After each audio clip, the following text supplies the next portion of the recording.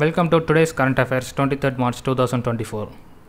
First வந்துட்டு Satyan Gnanasekharan wins the WTT feeder title, World Table Tennis feeder title.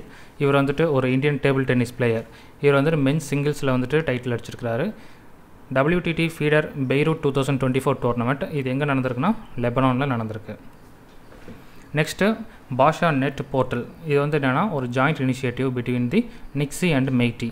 நிக்ஸினா national internet exchange of India, மெய்டினா ministry of electronics and information technology. இது எதுக்காகனா எல்லா சிட்டிசன்ஸும் ஈஸியாக language barrier இல்லாமல் இன்டர்நெட்டை use பண்ணணும் அப்படிங்கிறதுக்காக தான் இந்த போர்ட்டல். ஸோ கூகுள் சர்ச் பண்ணி பாருங்கள் பாஷா நெட் போர்ட்டல்லாம் என்னன்ட்டு. Next operation Indravati. ஆப்ரேஷன் இந்திராவதிங்கிறது ஒரு எவாக்குவேஷன் மிஷன். எதுக்காக அப்படின்னா ஹைட்டி அப்படின்ற ஒரு நேஷன்லேருந்து இந்தியன்ஸை வந்து ரெஸ்கியூ பண்ணி அகைன் வந்து இந்தியாவுக்கே கொண்டு வரதுக்காக.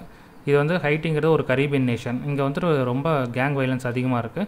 அது மட்டும் இல்லாத பொலிட்டிக்கல் இன்ஸ்டெபிலிட்டியும் அதிகமாக இருக்குது. அதனால் ஆப்ரேஷன் இந்திராவதியை யூஸ் பண்ணி அங்கே இருக்கிற இந்தியன்ஸ் எல்லாம் எவாக்குவேட் பண்ணி இந்தியாவுக்கு கொண்டு வராங்க.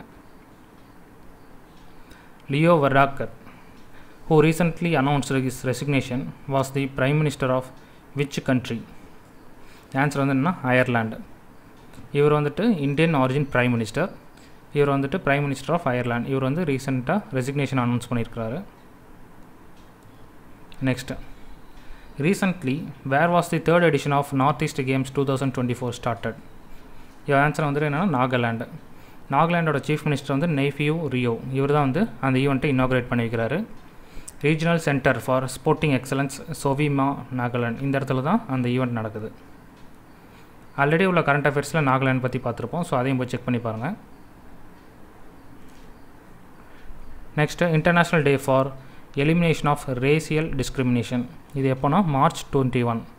இது எதுக்காக வந்துட்டு March 21 வச்சுருக்காங்கன்னா ஆல்ரெடி 1960 வந்து பார்த்திங்கன்னா சவுத் ஆஃப்ரிக்காவில் போலீஸ் குரூப் என்ன பண்ணியிருப்பாங்கன்னா ஆல்ரெடி 69 பீப்புள் வந்து சுட்டு கொண்டிருப்பாங்க. ஆல்ரெடி அவங்க வந்துட்டு பீஸ்ஃபுல்லாக தான் ப்ரொட்டஸ்ட் பண்ணிகிட்ருப்பாங்க. இருந்தாலும் அவங்கள வந்து ஃபயர் ஓப்பன் பண்ணி அவங்கள கில் பண்ணியிருக்காங்க. ஸோ அதனால தான் வந்துட்டு ரேஷியல் டிஸ்கிரிமினேஷன் டே வந்துட்டு நம்ம March 21 வச்சுருக்கோம். த யுனைடெட் நேஷன்ஸ் எஸ்டாப்ளிஷ் தி IDERD, அதாவது international day for elimination of racial discrimination. இந்த வருஷம் அதனோட தீம் என்னென்னா எ decade of recognition, justice and development. So that's all. Thank you. So நாளைக்கு வேறு கரண்ட் அஃபேர்ஸில் பார்க்கலாம்.